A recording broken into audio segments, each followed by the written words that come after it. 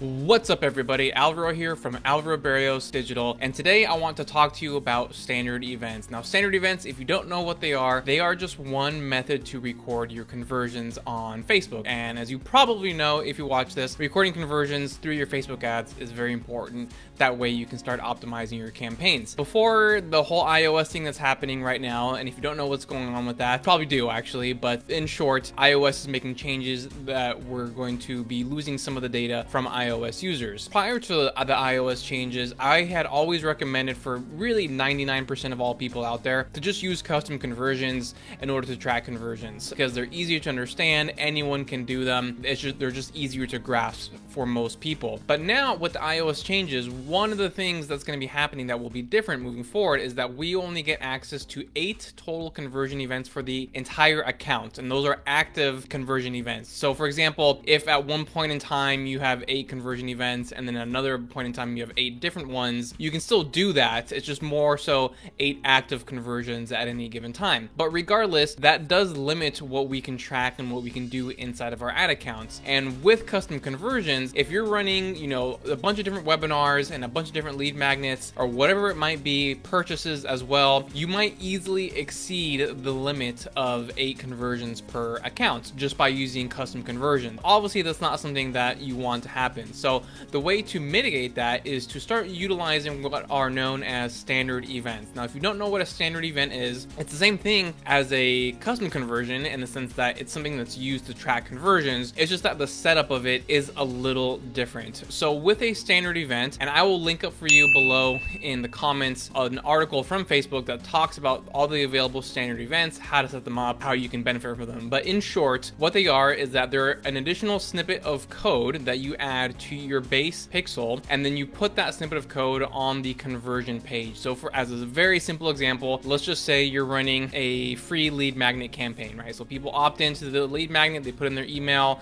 and they get redirected on that thank you page. Well, on that thank you page, you then want to add a small snippet of code, which is the lead standard event. That way, whenever someone lands on that thank you page, that conversion gets activated, it gets recorded in your account, and then, you know, everything kind of moves forward from there. That's really what it is. And you'll see in the resource I'm going to provide, there are several standard events. There's more than 8. Technically, you know, it doesn't allow you to use every single standard event at the same time. But for most people, the most common standard events are things like lead, complete registration, initiate checkout, and purchase, right? There's a few other ones in there that may be a little bit more nuanced, like add to cart, add to wish list, stuff like that. But in general, those ones right there are the most common ones. Now, if you're using platforms such as, you know, Shopify or any type of checkout service like ThriveCart, SamCart, they will actually automatically add these standard events for you, particularly the purchase standard event and the initiate checkout standard event. If you're using other platforms such as Leadpages, Instapage, in certain instances, ClickFunnels, you know, they may not automatically add these standard events for you, so you have to add them manually. So I know that can sound scary, but it's really not that difficult. So when you look at the resource page on standard events, you'll see all the standard events, they're just a small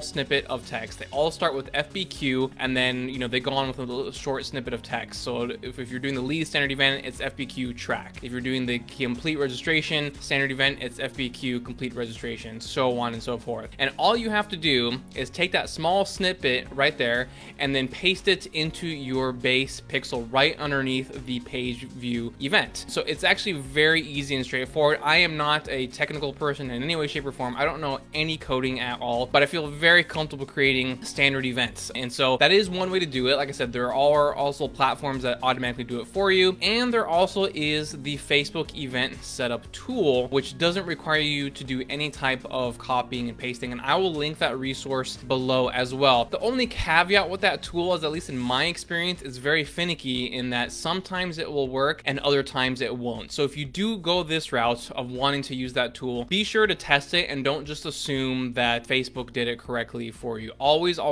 test and make sure. At the end of the day, my preferred method is just doing the manual install, simply because I trust myself more than the tool, which has been finicky at times. Like I said, I do want to present that option and make it available for you. So now that you know what standard events are and why you should start using them, I do want to tell you an additional benefit of standard events over custom conversions. So if you have been using custom conversions this whole time, downside about custom conversions, even though they were super easy to set up, is that they didn't actually share data with one another. Meaning, if you're running a custom conversion for a lead magnet over here, and then you're running a different custom conversion for a different lead magnet over here, those two custom conversions don't share data with one another. Whereas all of the standard events, they do share data with one another. So if you're running 5 different lead magnets and they're all using the lead standard event, they're all going to share that data so that each and every single campaign can optimize itself better and better. If you're using the purchase standard event and you're getting all different purchases for different products, they're all going to share that data. And again, it'll make it easier for you to optimize your campaigns. So that is the benefit. It always has been the benefit actually of standard events over custom conversions. So that is something that you do have to look forward to. And again, with these changes coming with iOS 14, using the standard events will make it easy to stay within your limit of 8 conversions. Because again, you can have 20 different lead magnets. If they're all using the lead standard events, you can run those 20 different lead magnets with no problem at all. You would not be able to do it though if they're all using custom conversions. And so again, you can have unlimited campaigns using the lead standard event, the complete registrations event, the purchase event, the checkout event. As long as all those standard events add up to 8 or less, you can run as many campaigns as you like, which you cannot do with custom conversions moving forward. And the other benefit of the standard events, again with this iOS change, is that we do have quote unquote prioritizer events inside of aggregate event measurement. And once iOS 14 is fully implemented, anytime we go in there and make a change, let's say you want to add a custom conversion, it's going to take 72 hours for your changes to take place. But if you start using custom conversions, you're not really going to have the need to modify that too many times, right? You just set them once and they're set it and forget it for the most part. And so you won't have that issue of having to go in there and change them and having to wait 72 hours for your aggregate event measurement to start working again. That will link also what this whole aggregate event measurement thing is if you are not familiar with that just yet, but hopefully it'll make sense once you check out that resource as well. So all in all, if you have not been using standard events, definitely start getting used to them. I know they can be a little bit intimidating at first, especially if all you've been doing is custom conversions, but I can promise you, if you can copy and paste, you can create standard events. That's really all it takes. And like I said, there also are certain tools there that just make it easier for you to go out there. Now, there are some instances, very, very small instances, where you still might want to use custom conversions moving forward. And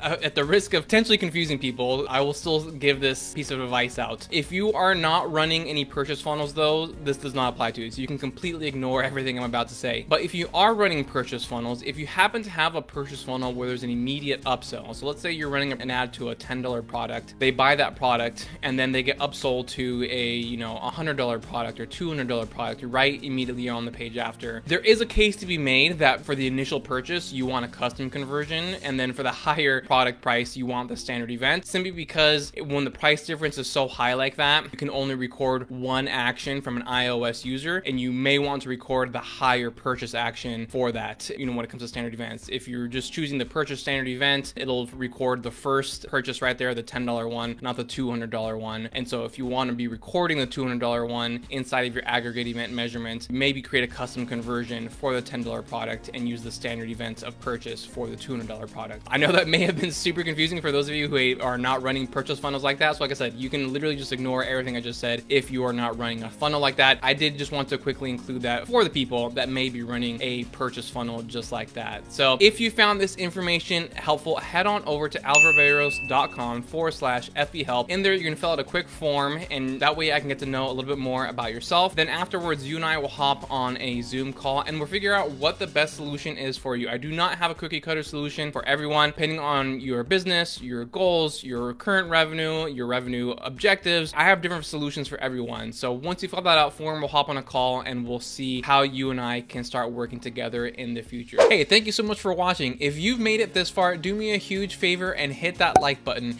It really helps push this video out to the YouTube algorithm. That way more people just like you can watch this information and benefit from it just like you have. And if you have any other topics you'd like for me to cover, definitely just let me know in the comments below. The most popular and requested topics I get, I turn into videos just like this one. And if you haven't done so already, hit that subscribe button and turn on your notifications. That way you don't miss any valuable content that I put out on a weekly basis. Thank you so much for your support. I really appreciate it.